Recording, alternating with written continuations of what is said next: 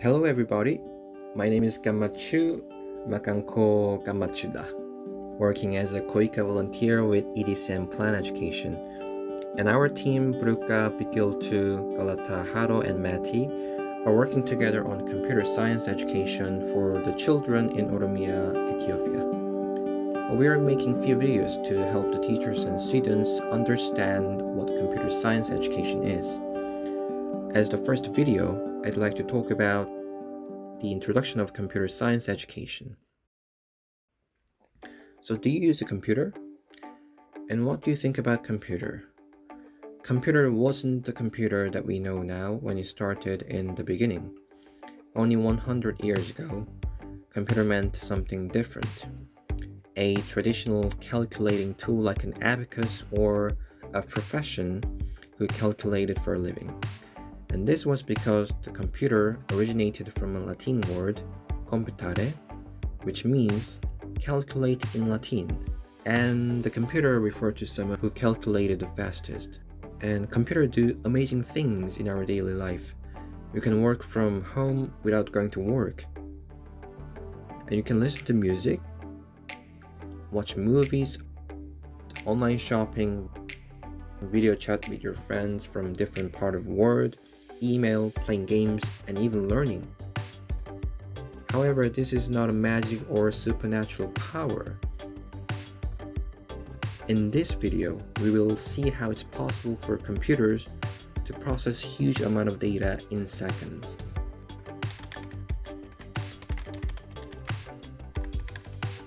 Computer science is basically a study to find the fastest and the most efficient way to the answer by calculating the process and finding a pattern. The fact that we don't focus on studying about computers in computer science may surprise you. And one of the most famous computer scientists, Edgar Dijkstra, once said, "Computer science is no more about computers than astronomy is about telescopes." Of course, computer is a very important tool in computer science, but it's not an objective of the study.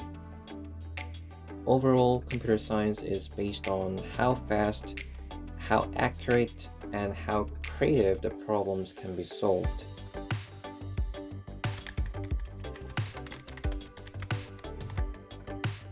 Then, what's computational thinking? Before we talk about that, let's try to solve this math question together. Ready? Now add the numbers from 1 to 200 in your head, and you can pause the video for a second, of course, if you want to take your time.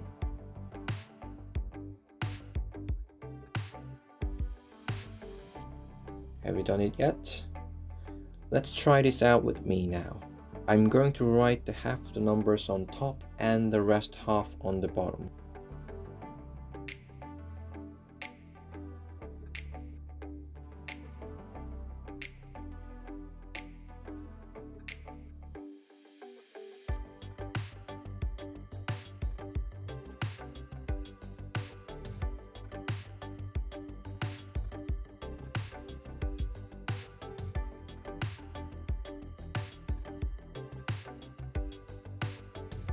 And now let's add the numbers at the top and the bottom, and it becomes 201, 201, and on and on and on, 201 at the end.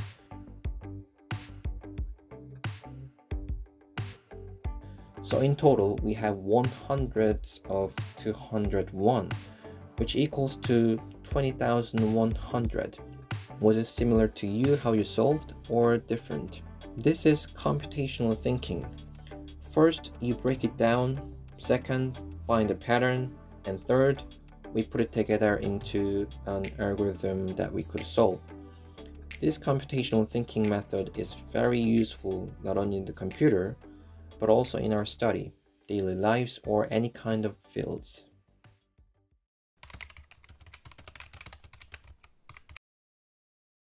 Okay, as mentioned earlier in this video, computational thinking is the thinking process to deal with complicated issues in real life. Everything in our society seems to move fast recently, change all the time, and becomes even more complicated. So at this point, everyone needs computational thinking, not just for programmers or computer scientists. But educating computer science doesn't necessarily mean raising our children to become computer programmers, but it's always better if they could figure out the problems and answers in a faster and more accurate way.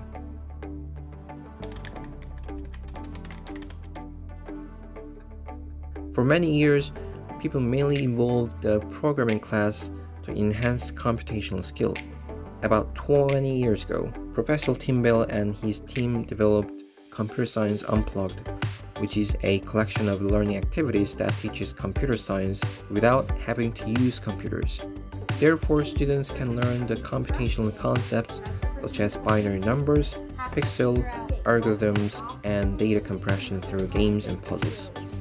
The activities serve to promote computer science to people of all ages, but they're especially popular among primary and secondary school students.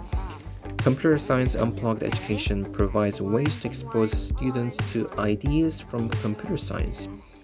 But once again, it doesn't need computers or programming or even expensive teaching aids.